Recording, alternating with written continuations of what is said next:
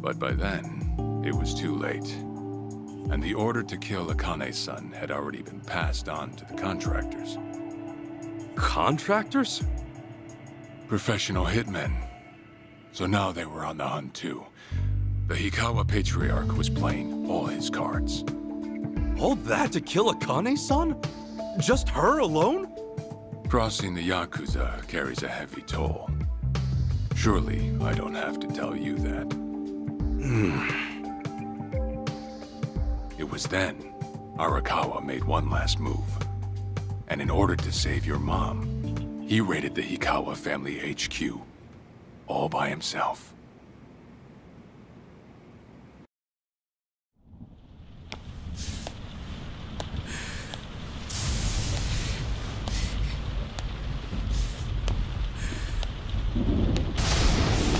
Arakawa!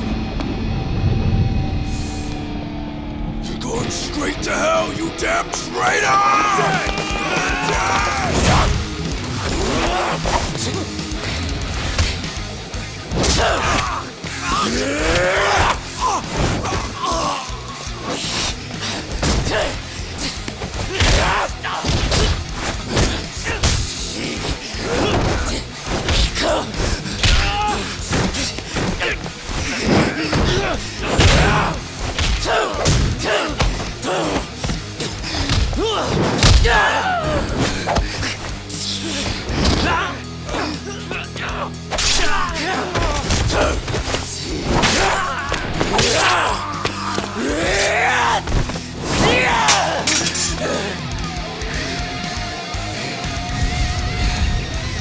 You either move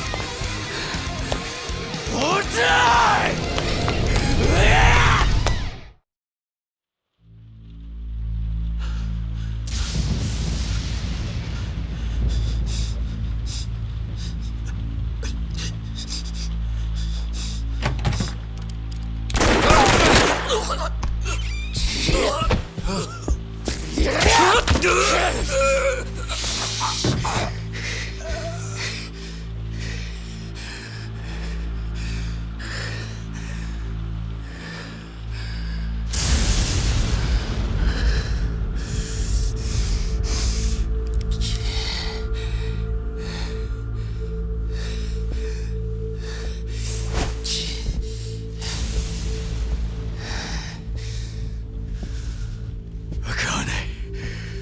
Where is she? Old man. Wherever she may be, she won't have much longer to live. The hounds are already on her trail, and once they sniff her out, it's feeding time, down to the very last bone. Whether I live or die makes no difference. My orders are absolute. Make new orders. Tell whoever you hired, you're calling it off. The plan's already in motion. Give it up. As far as I'm concerned, you crossed the point of no return a long time ago. Did you forget? Where the fuck is Akane? No longer in the country. She's bound for the Philippines. Stowed away on some shady-looking cargo ship, it seems. Imagine a pretty little thing by her lonesome, with hardly a yen to her name. Surely she has to earn her keep somehow. I hear life at sea is quite demanding, but it's the men at sea who I'd be concerned about. Bet you they're lined up as we speak. Shit! You piece of shit! Tell your men to stand down, or they'll be dead just like you, Hikawa! That's the spirit, Arakawa. Oh, I've been wanting to see that face. To hear you scream like the little brat you are! Make the call! Do it already!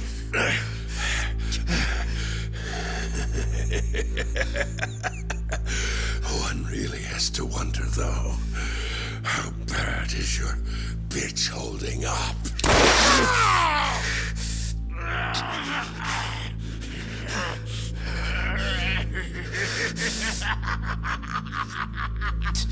The boss continued torturing the Hikawa patriarch until he breathed his last.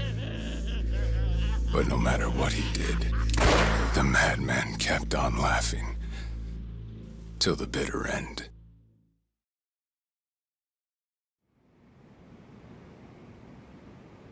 And in the end, he never found out where Akane-san was. And now he had no chance of calling off her pursuers. But wait, he knew she was headed for the Philippines, right? There had to be something he could do. There was. He flew to the Philippines as soon as possible, and once he formed his own family, his subordinates joined the search. But nothing ever turned up, and the years just kept passing by. He came to believe that if Akane-san were alive, she would have contacted him. That day never came. So he and the rest of us assumed the worst. Though no one ever said it out loud.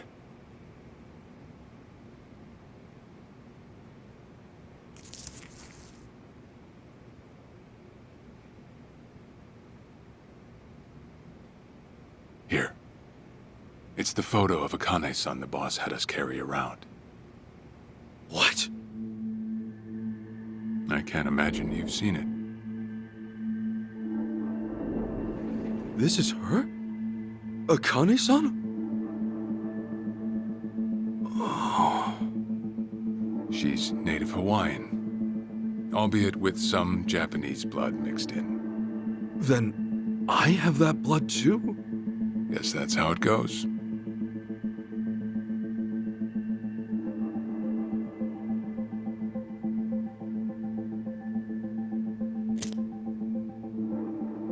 Ten years had passed since Akane-san went missing. Then, one day the boss got an emergency call. It was from an officer of a Filipino group we had dealings with. He found a girl in Hawaii who looked just like her. Then that mean maybe she moved back home at some point? Yeah, we'd been looking at that angle too, as you might have guessed. But the boss never knew where exactly in Hawaii she was born. That might be why we still came up short. So you went there to take a look? To find Akane-san? As soon as I got word, I was on the first flight out. It was just me, though. The boss stayed behind. Why? What? Why didn't he go with me? If I can afford to be blunt, it's because he was afraid. He'd had enough. A man can only have his hopes built up so many times. The stronger and more promising the lead, the bigger the hurt when it all fell through. I see. Makes sense. Anyway, off I went. Eventually I found her. It was Akane-san, no doubt about it. And she was safe and sound? She was. About as safe as you can get. Granted, that presented a bit of a problem for me. Huh? Say all went well, and she returned to the boss. Akane-san would inevitably want to meet her child. And in that case, she'd quickly see that her son's been living with a handicap since the transfer at the coin locker. Now, she might at first say that just being able to reunite is enough. But eventually, she'd want to know about his condition. And she'd probably ask how that happened. Before long, she and the boss would be comparing their memories from that night. Then it'd hit. They'd realize they transferred their baby at different lockers. How then would they treat Masato Arakawa, the young master, the boy they believed was theirs? Well... No one truly knows what would have happened. But I did know this. As long as Akane-san kept out of Japan, everything here'd stay the same. neither I nor the young master would have to suffer. Wait, then you flew out to Akane-san too?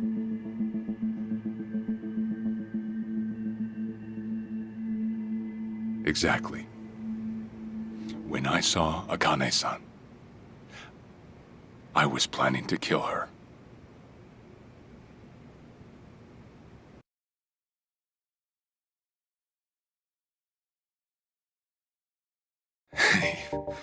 Even I couldn't help trembling. I had every intention to get rid of the woman the boss loved. However, I ended up walking away, all thanks to something she said. If anyone asks, I've been dead a long time. And Akane-san has kids out there? It shouldn't come as a surprise if you think about it. A young girl on the run from hired killers, with absolutely no hope of contact from the man she loved. Who could blame her for anything? From then on, it was her life to live. So I decided to honor her wishes. I gave word to the boss that Akane-san was dead. I told him the Hikawa family had reached her first. That all I'd found was her lifeless body. Nothing more. The boss quietly accepted my report. The search for Akane-san was called off. And she was never spoken of again.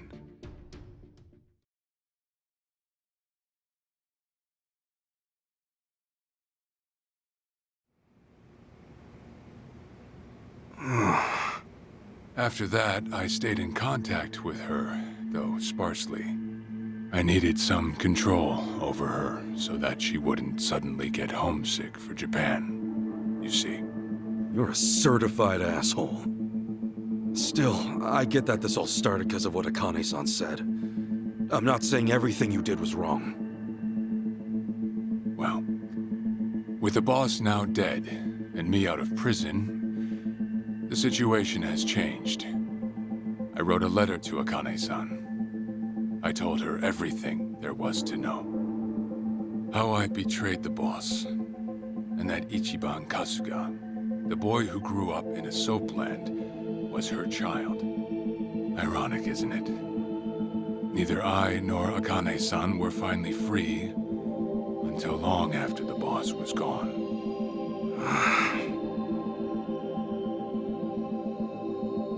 Anyhow, Ichi, Akane-san, she tells me she wants to meet you. She does? Me? Akane-san's home address. It's right there on the front. Is this a letter from Akane-san? It's just the envelope. The letter was to stay between me and her. I'm afraid I can't show it to you. Sure, I get that. Yeah, I'm sure it must be strange to be in your 40s and be asked to meet your mom for the first time. But Akane-san's only getting older. A son ought to set his mother's mind at ease before she passes on, don't you think? Well, yeah. This is just one more way for me to atone for all I've done. I'll be booking your flight to Hawaii. You'll leave tomorrow night. All that's left is how you feel about it. Will you go? Not for me, but for Akane-san. Please, won't you see her, Ichi? Captain. I beg you.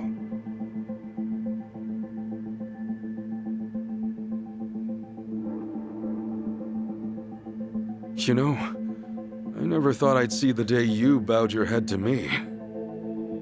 All right, I'll go see her.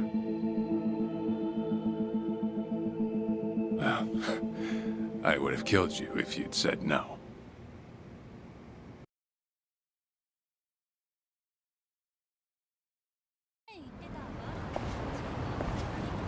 What's up?